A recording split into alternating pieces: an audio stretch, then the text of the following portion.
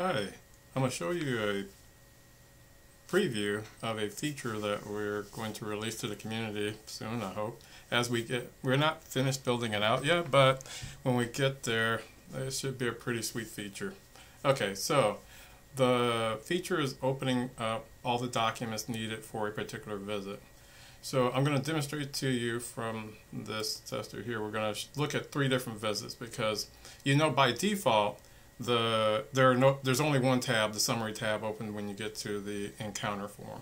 So with different types of visits, there can be different forms that need to be filled out, and this way the staff can automatically know what forms either need to be filled out or have been filled out for a visit. But anyway, right now I'm going to show you now for the phone visit. This is going to look like default. This is what we're normally used to, is that there are no tabs that show up. And by the way, if we sign out an encounter, no tabs are going to show anyway.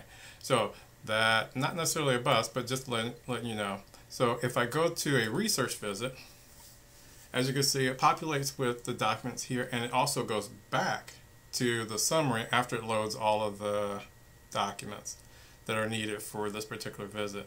And like I said, as each one of the forms are filled out and saved, it will no longer populate the tabs. And so when somebody else comes into this patient's chart that need to do their section of the work, then they only get the forms that are left to be filled out.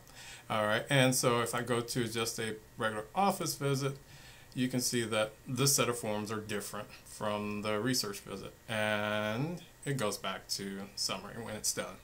So this will be all managed by the front end, and we are building a front end manager for this. It'll be over here, and this is kind of what we got so far as the manager. And the way this will work is that you will, of course, click on the block that you want. It will load up in the tab layout, and you can set them in the order that you want them in. Okay, and then you're going to save that so that when you see calendar categories or encounter categories are listed here. As you can see, we had research only and research visit here. Anyway, so when you select your visit, then you would populate the tab layout in the order that you want them. Well, I think that's all I got for now. Thanks for watching.